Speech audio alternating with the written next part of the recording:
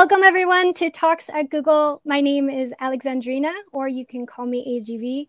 I'm a developer advocate at Google. Two of my big passions, both at work and in my personal life, are sustainability and technology. In partnership with google.org and in the spirit of World Environment Day, I'm really thrilled to be here with Clara Rowe, who sits on the intersection of both of these topics. Clara Rowe has more than a decade of experience in natural resource management, international development, and sustainable agriculture. This expertise is bridging the gap between global sustainability solutions and the on-the-ground challenges, which has prepared her for the work that she's doing today as the CEO of Restor, which is a science-based open data platform that supports and connects restoration projects of all sizes around the world.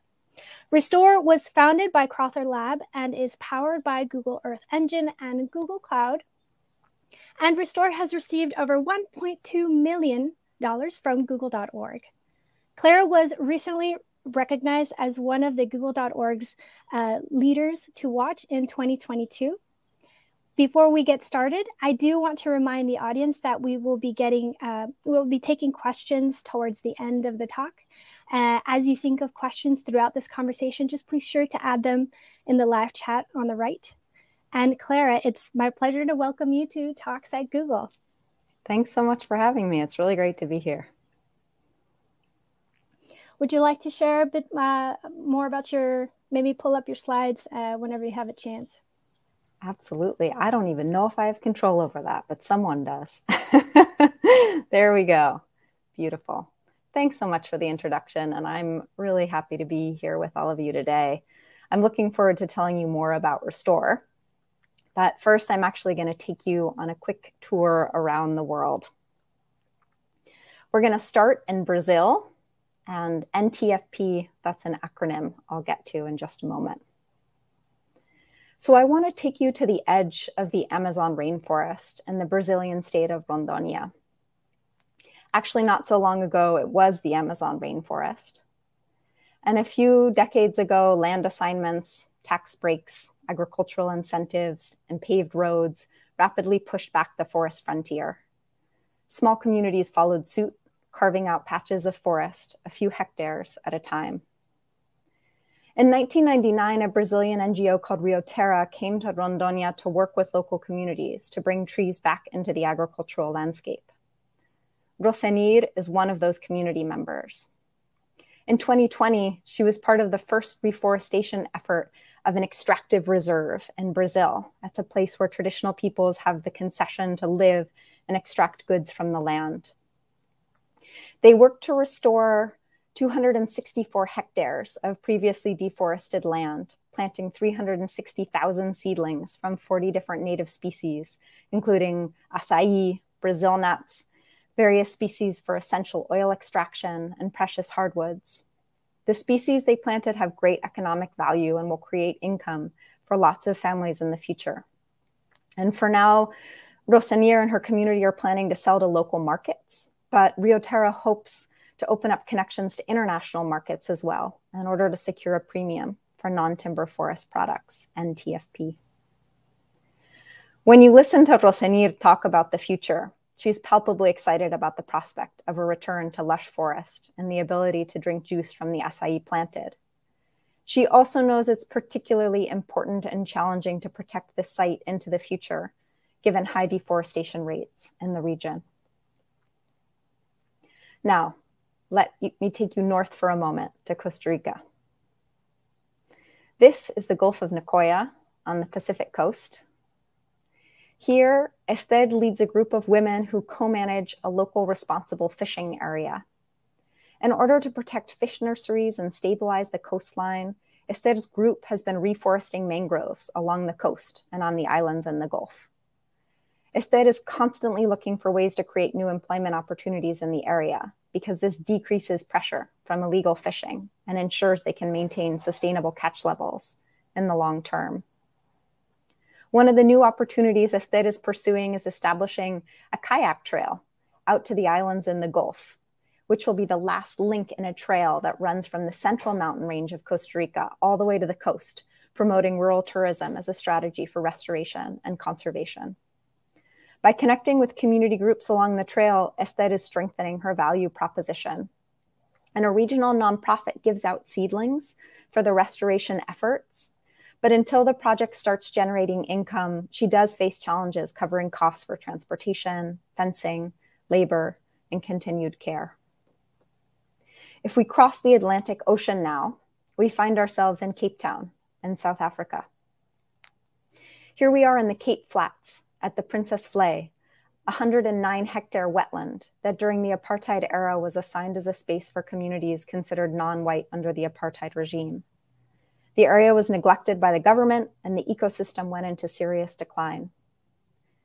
In 2014, the government tried to sell the site to developers, which catalyzed the local community who organized and stood firm against the urbanization of their land, fought for their right to green open spaces, and won. Denisha is the project manager for this site. She's a plant ecologist by training and works with the schools and the wider community to educate them about the Flay and bring them into the space to emotionally connect with it. 8 years later, the Flay has been transformed from a sandpit-like landscape to a vibrant ecosystem. A walk through the Flay today takes you past these large proteas growing for the first time in 50 years, chameleons making their way up the reeds blowing in the wind, and endemic fenbos and strandveld flora standing proud, hosting a variety of the Flay's bees, moths, and beetles. It hasn't been an easy process, however. At times, it's been difficult to engage with the city, and it's an area where poverty and violence, relics of decades of apartheid rule, make maintaining community engagement a constant struggle. So finally, I'm going to take you north, farther north this time, to Adega in Pedrógão in Portugal. In 2017, Pedrógão was devastated by forest fires. The fires burned for over 8 days, killing 66 people and injuring more than 200. It's always hard to attribute a single cause to a particular blaze, but there are often common conditions that drive the most disastrous ones, and those conditions are becoming more common with our warming planet. In Pedrógão, extensive monoculture plantations of non-native eucalyptus trees turned into a tinderbox after an early summer heat wave, and a lightning strike lit the match. After the fire in Pedrógão, communities mourned, and they also asked, what's next?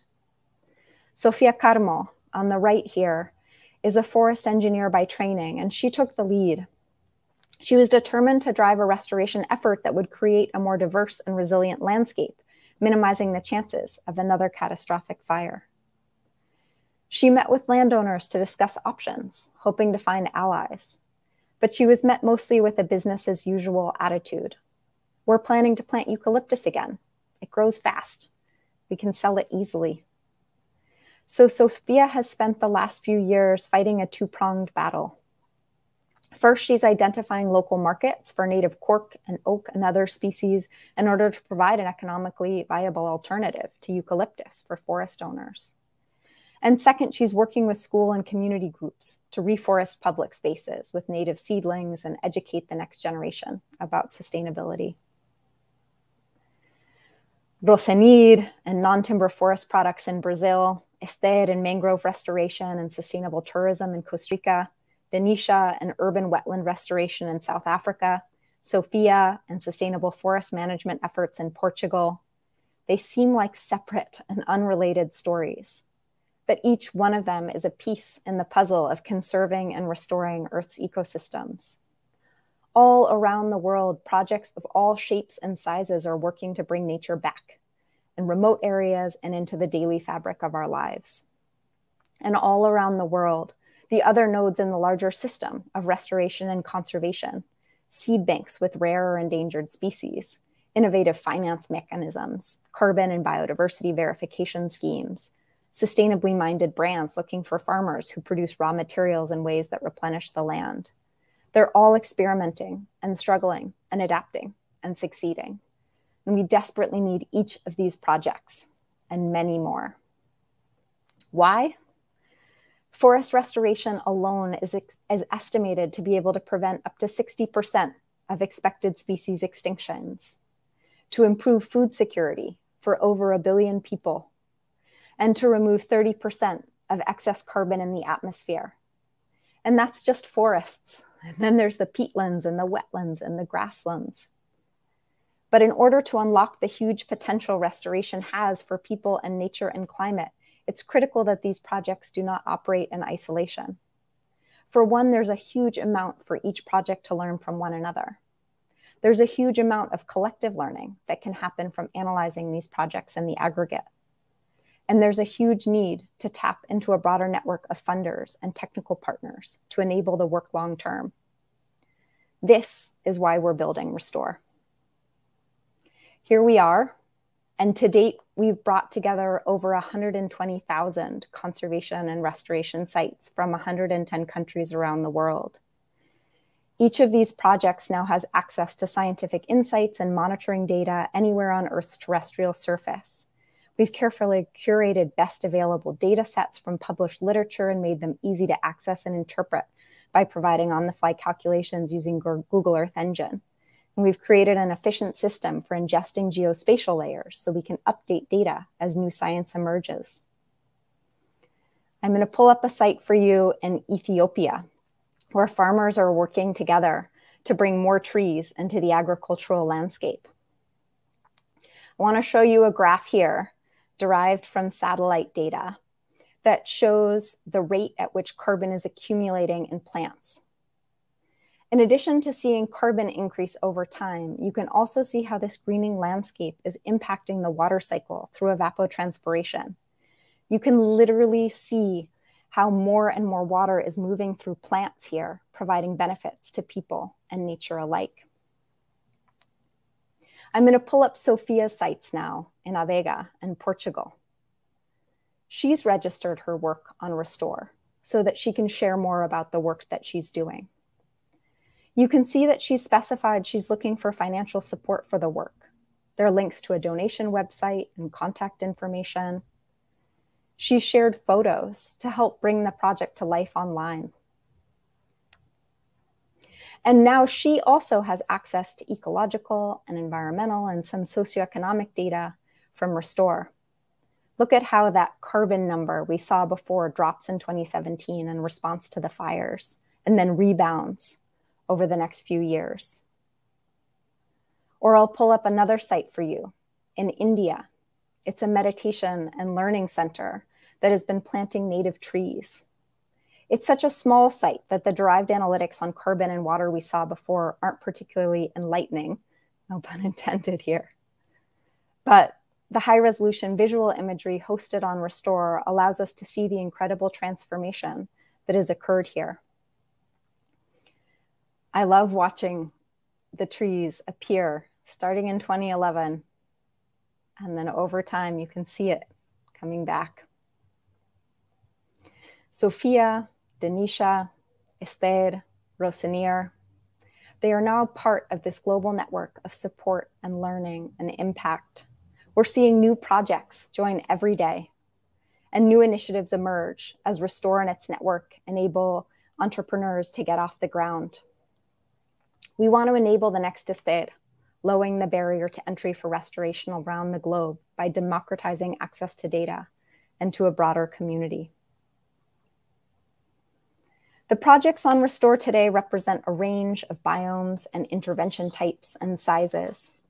Restoration is many things, from transforming our agricultural practices to sequester more carbon in soil and in trees, to bringing native shrubs and flowers into our neighborhoods to support pollinators, to simply setting aside degraded land and allowing it to regenerate alone. And yes, planting trees is restoration too. Restoration is many interventions and many ecosystems. There is a huge range in project size on the platform today, but as you can see, the average size is small, less than a hectare. Everyone is welcome and everyone is needed. I'm proud of what we've built at Restor, and we're only just beginning. We launched publicly in October of last year, and this year we're focused on diversifying our user base in order to continue to expand the value we bring to the entire nature-based solution space. We're beginning to serve companies looking to monitor their nature-based investments and demonstrate progress to stakeholders. We recently announced a new partnership with the government of Costa Rica to monitor their innovative payment for ecosystem services program, which funds farmers to protect land. And in addition to the monitoring data we already offer on the platform, we're now working to integrate field survey data that's collected at restoration and conservation sites into Restor with the philanthropic support of google.org. We're starting in 2022 with the integration and analysis of drone imagery and bioacoustic data. So by the end of this year, sites on Restor will be able to upload drone files and get analyses like tree count and evaluation of diversity based on tree crown delineation, or sound files to get summary information on sound complexity and key species present. We'll continue to build out field survey integration over the years to come, so share ideas with us about what we should integrate next. Look out for these updates in September, and we'll have a continuous feature release schedule after that.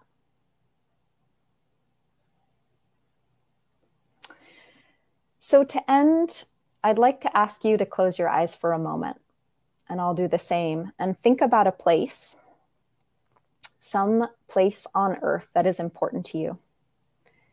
It might be a place in your neighborhood. It might be a place that your organization or you support philanthropically or through investment. Maybe it's a site that you supported last time you offset a flight you took. But I want you to think about what that place has to teach and where it's struggling. What might you learn from other places like this?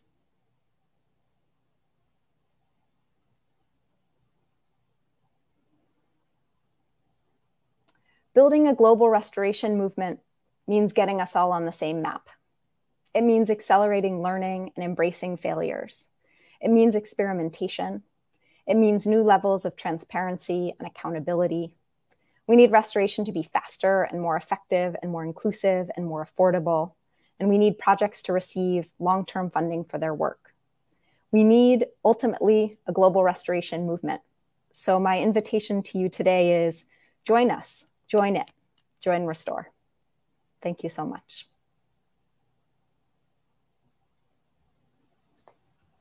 Thank you, Clara. That's so beautiful, and the platform is beautiful. Let's dive in a little bit more. So a lot of folks that are watching this talk are both passionate about sustainability and mitigating the effects of climate change and also using technology. And we know there's so many areas to take action on, basically from emissions to waste management to food security. So we'd love to learn more about your focus. Can you tell us more about the impact of restoration and the importance of supporting these efforts?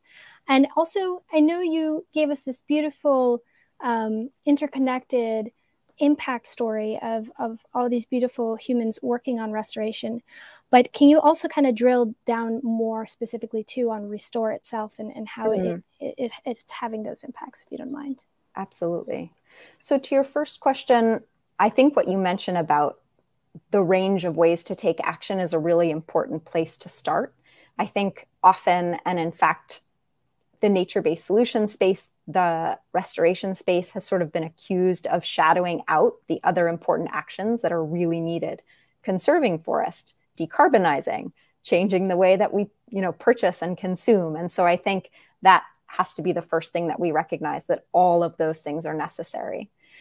But the numbers that I gave in terms of the potential from a biodiversity perspective, a climate perspective, a people perspective, that's really what we're trying to keep in mind when we think about restoration. We know that this can be a key piece in the puzzle in terms of planetary resilience. And that's not just climate. And that's why we highlight benefits like biodiversity, benefits like livelihoods for people.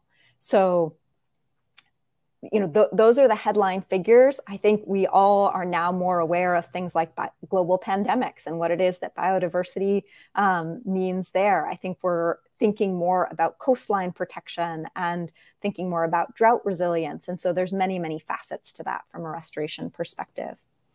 And then in terms of how we're supporting people like Sofia and Esther and Rosenir, those stories that I told, a number of different ways. And actually, depending on who you are and what you're trying to do, what stage of work you are, Restore is useful in different ways. I think at the most basic level, we're doing two things. We're providing data to projects. So we're useful in the way that we are supplying both ecological contextual data and monitoring data.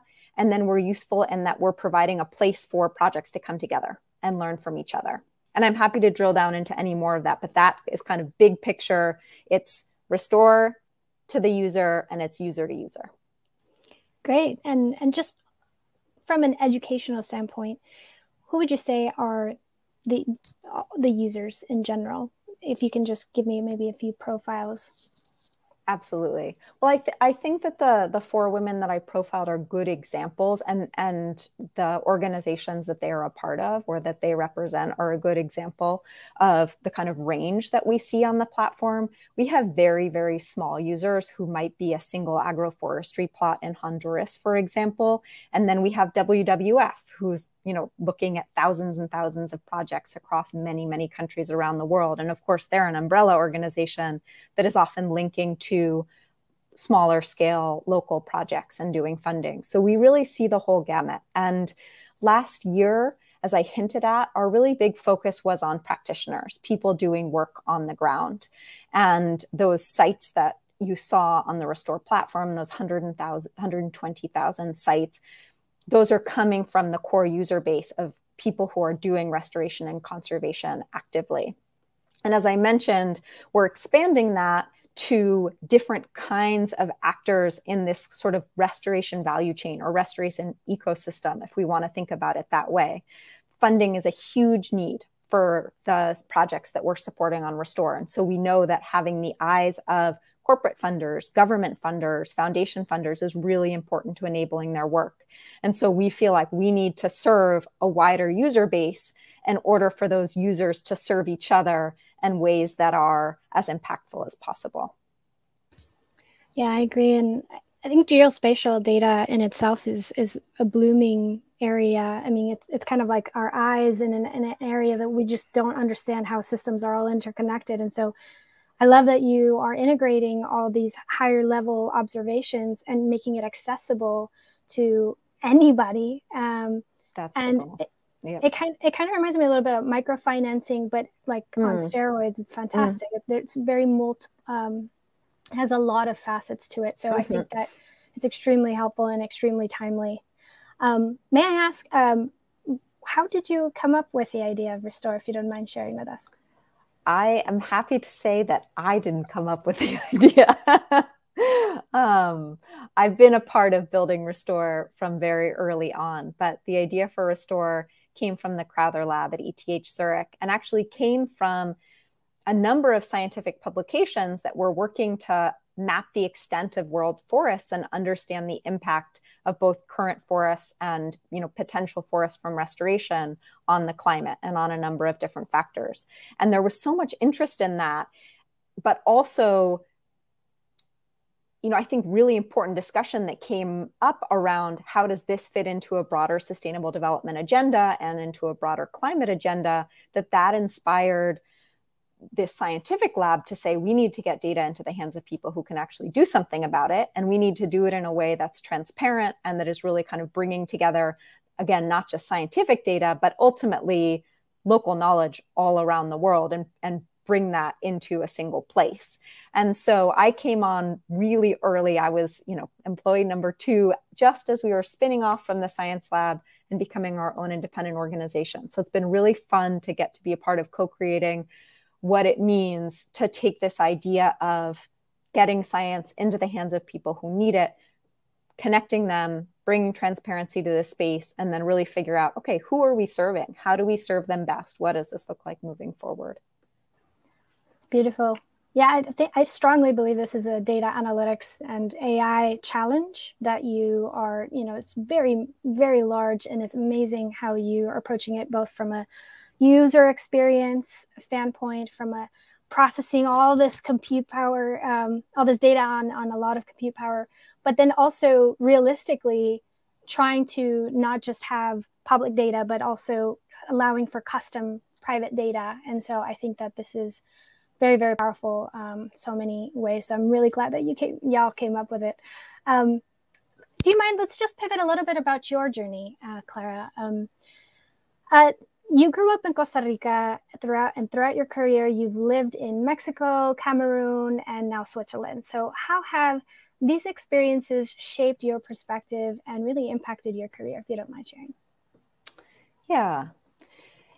So as someone who was born in the US and is from the US originally and has spent a lot of time in other parts of the world, I think it gave me a real appreciation of the role that the US has in other places, the often kind of imposing role that the US has in other places, and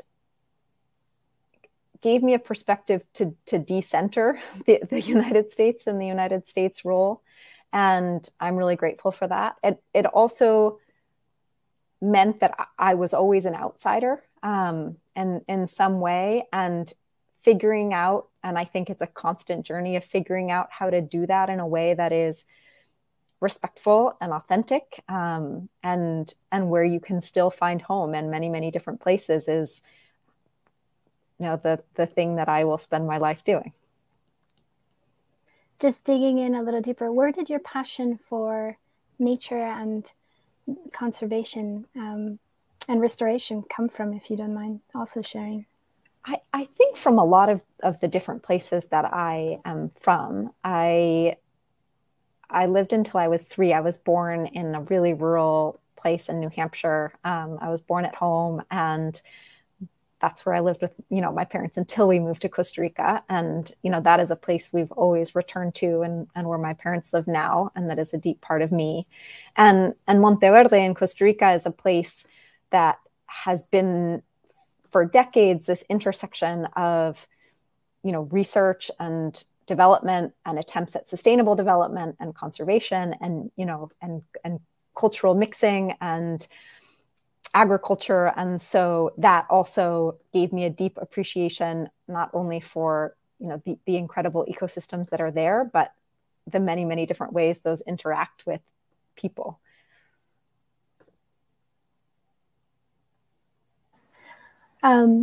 You started your career in supply chain management, which, by the way, both of my parents are in, and I very much respect and love the logistical aspect of it.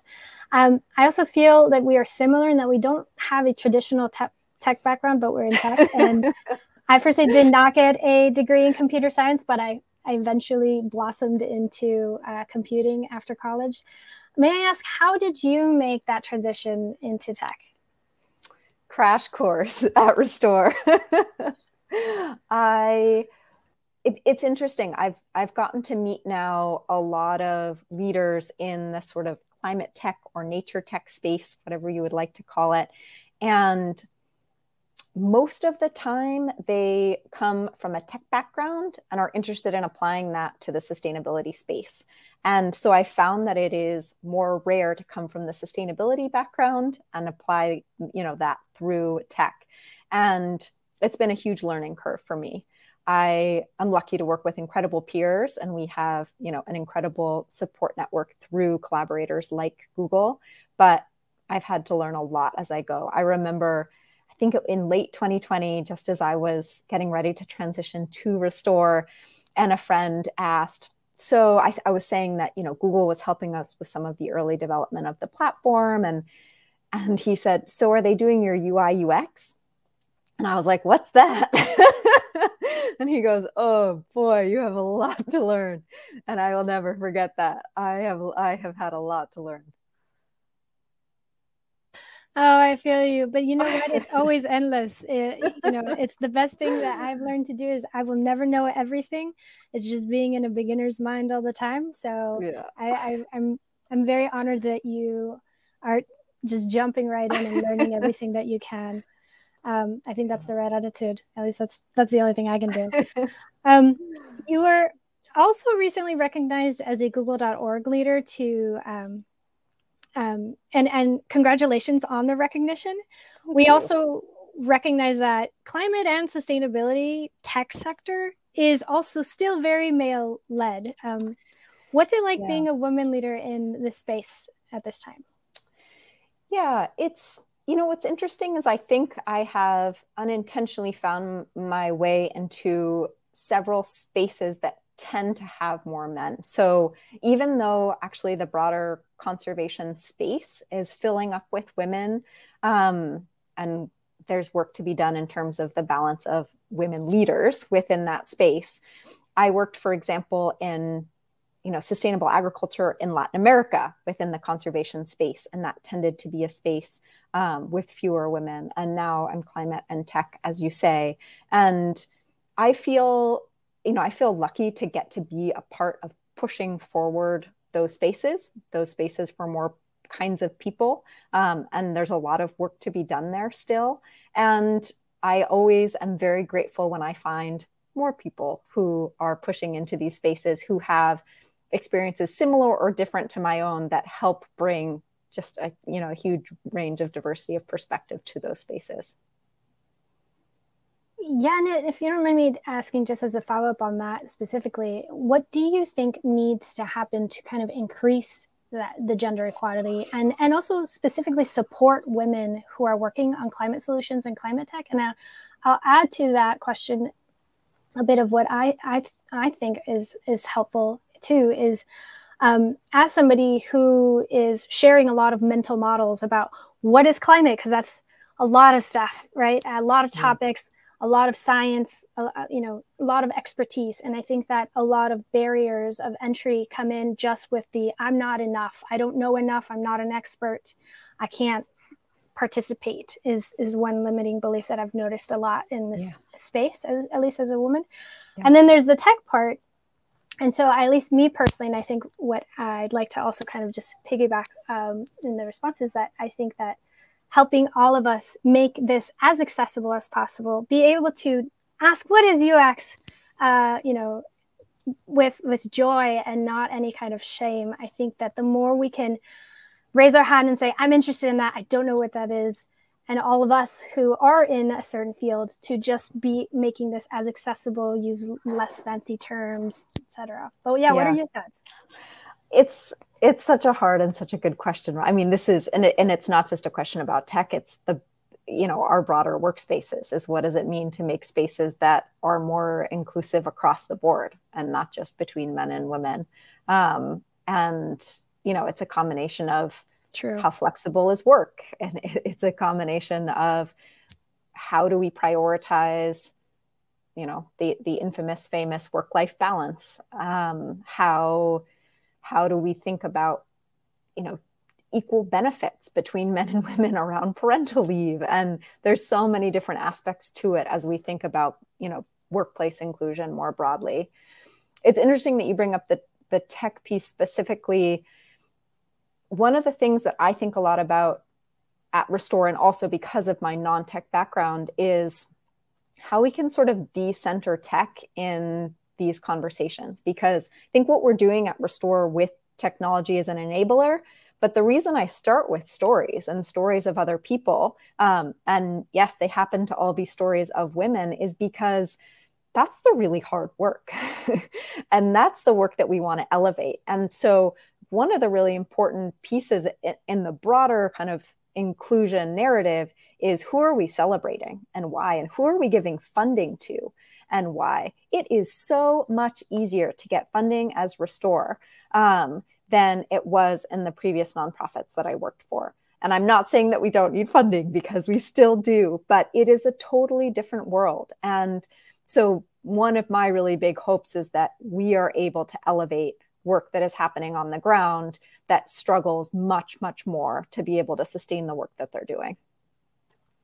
Thank you for that. And you're absolutely right. It's not just women, it's all humans. So thank you for actually helping me change that language. Last question, and then we can pivot to some audience questions, because I'm getting pinged that we have some questions. So climate change no longer feels like a distant threat, quite close now. And the scale of the problem can often feel pretty daunting. What motivates you and keeps you focused on the solution? A lot of different things.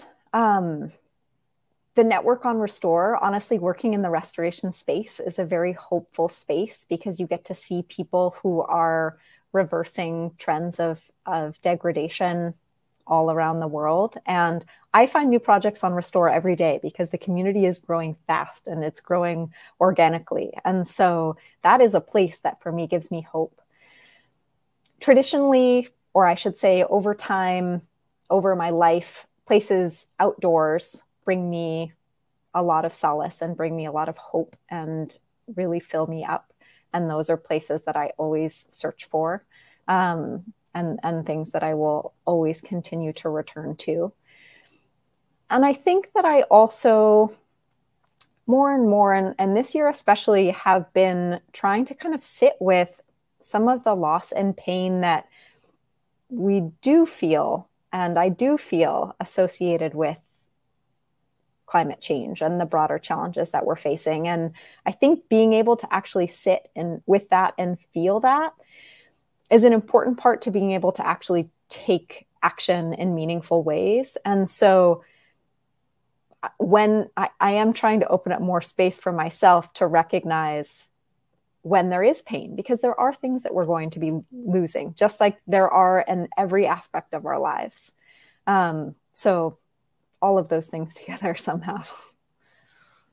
Yes, that's absolutely true. And I am blanking out on the beautiful wording of a particular quote, but I find that the essence of the quote is that for a lot of folks who are in this space trying to remediate as much as possible and as quickly as possible, it's not to focus so much on how daunting it is, but to focus more on that we are stewards of the land, and there's no other thing that we can do except try. So I think that I'm very grateful for all of you who work on this.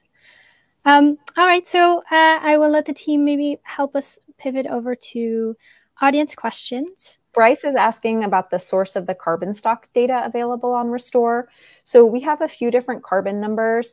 That NPP graph that I showed is NASA data.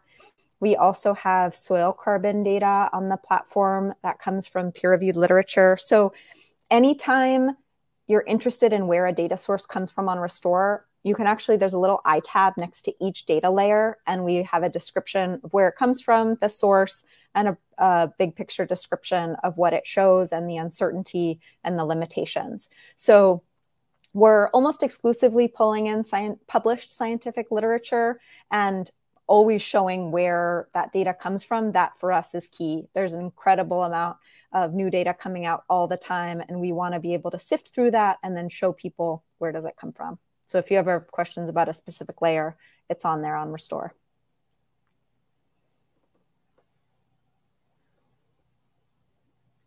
Is Restore helping with agroecological efforts? Francisco. So yes, we actually have a good number. I think it's the largest intervention type. We were just looking at an analysis of this. You know, when projects register on the platform, they say what kind of intervention they're doing. And so that could be tree planting, that could be natural regeneration, that could be agroforestry, and there's a range of other options. And I think agroforestry is now the largest intervention type on Restore. Often it's not individual farmers who have registered, although sometimes it is. Often it's a farmer cooperative or an NGO group who is sort of an umbrella to those farmers, and they're registering on Restore. But Rio Terra, who I highlighted in the Rosanir story, they're doing a lot of different kinds of agroforestry work, which you'll see on the platform. There's a group in Honduras called Sustainable Harvest that's doing a lot of work. I know that there's examples across Africa. So it's definitely a restoration intervention that is interested in Restore and that we're very interested in supporting.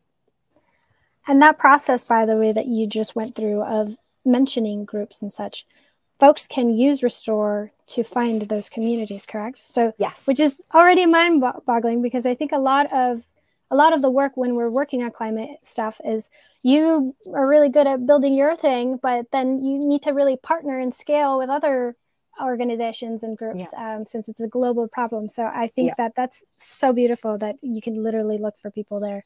Yep. And we're going to get better at what it looks like to find the right people. So, you know, we've learned a lot from the user community already around what is and isn't easy to find on Restore and what they would like in terms of the ability to search through the sort of database. So that's something that we're working on. And I mentioned briefly that we're doing a release of a suite of new features in September. And so searchability is one of the things on our list. Wonderful. I think I now see the questions. Is there another question, team? Yes. Farah says, thanks for coming, Clara. What was an obstacle Restore encountered in the past, and what did the organization learn from it? I feel like we learn 10 things a day, and it's actually hard for me to think about immediately one thing that we've learned. It really does feel like, and I think this is startup world in general, that you're constantly learning. Let me reflect as other questions come through on a specific example I might have that helps really like crystallize that for you. Fair enough. So Francisco asks, is Restore helping with any I don't know if this might be a repeat, but let's see. Any agroecological efforts? Most of the world's food comes from small farms, ran mostly by women. So I'm curious as to how Restore empowers these groups. It looks like it might be a repeat, but is there anything else you wanted to add to that, maybe, Clara? If not, then we can move on. I think that I've covered most of it. I will say that a particular challenge for the agroecology context is the scale. So one of the things I didn't dive into in detail when I was doing the Restore demo is the sort of temporal and spatial resolution of the monitoring data sets that we have, although I hinted at it.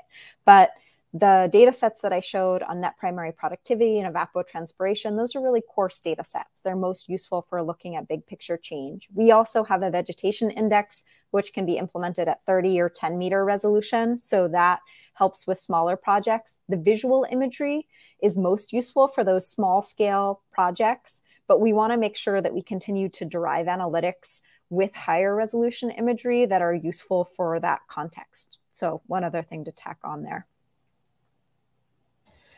And talk about accessibility. These are all wonderful terms. If y'all are new to remote sensing terminology, really strongly recommend checking it out.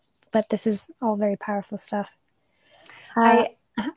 I'm thinking about kind of challenges we faced and just thinking very specifically about the UI UX part. And I'll say it out loud, user interface and user experience, because now we're throwing around the jargon without talking about it. But basically that means what is the experience for the user as they go through the process of being on the platform, and how intuitive is that for them?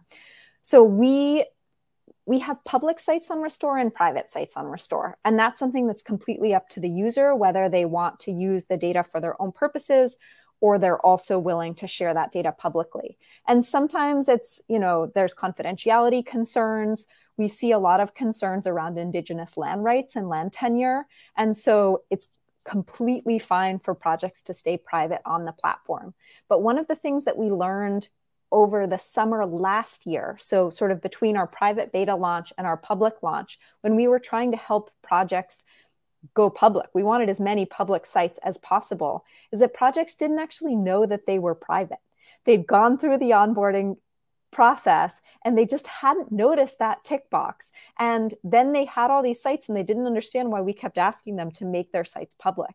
And so there's been lots and lots of different sort of user experience things like that. And there's a whole upgrade in the onboarding process that will happen for users when they're getting new sites on the platform. But that was one where it was just like, oh, okay, we need to shift this around. And what that means, and this is one of the key parts about how we build and how any good tech company builds, is you listen to your users and you try to figure out what's happening, what's working, what's not working, how do we change this? Yeah, one of my favorite quotes in not just like focus areas in developer relations here at Google Cloud is empathy and active listening. So I think those are absolutely crucial for building any kind of tech. It's not just being super smart building it. Yay for UX people. And I just wanted to really quickly ask you maybe two quick follow-ups. One is, how can someone get involved and support these projects, just to be crystal clear, Clara? Yeah. So many of the projects on Restor have shared information directly in their site profiles about what they need and how you can contribute. And I know that's a little bit of a manual process right now. It means searching through, it means looking at projects that are interesting to you and then doing the work to follow up. That's one of the things that we'll work on in the future, is to make that an easier process. But it can be fun. So I encourage you to do that and to go through, and maybe it's someplace that's important to you or an area that you visited before. I think that we'll be sharing, and we can either do this, directly to the Google crew or through comments when the YouTube video is published, links to the organizations that each of the women that I discussed are a part of, so that if people are interested in those specific works, that they can support as well. And people are welcome to support Restor directly. You can get in contact if that's something that you're interested to do. We have a community inbox, community@restor.eco. But I would say first and foremost, support the network.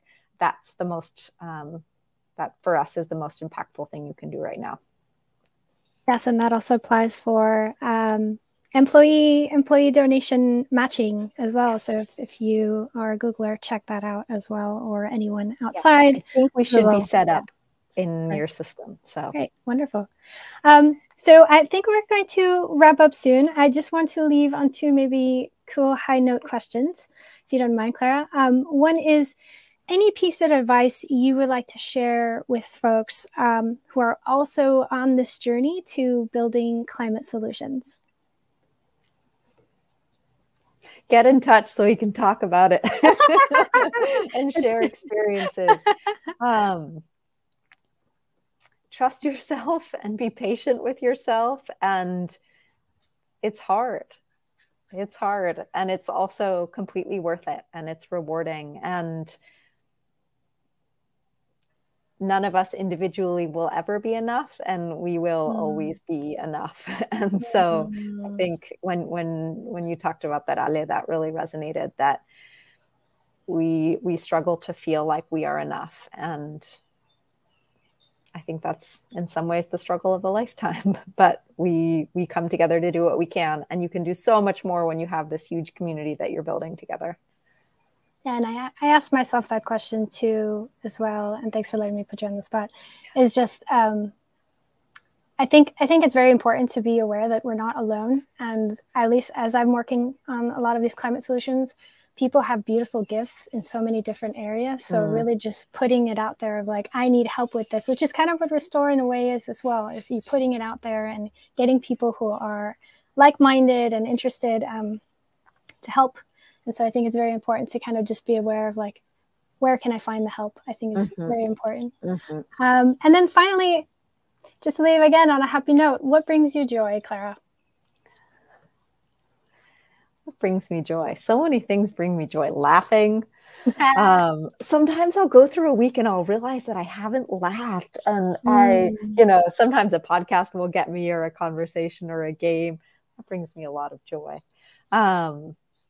Being outside, being in nature, standing at the top of a mountain, putting my face underwater, looking at a coral reef brings me a lot of joy. That's beautiful. All right. So thank you, Clara. It's time to wrap up. To our audience, thank you for being here. Thank you for your questions and your donations. Clara, it's been an absolute honor to have this conversation with you today. Same. Your work is truly inspirational and impactful. I'm glad Google.org is partnering with you. And thank you very much. And all the best to you and Restor. And thank you, community. Ciao. Thanks so much for the support. Take care.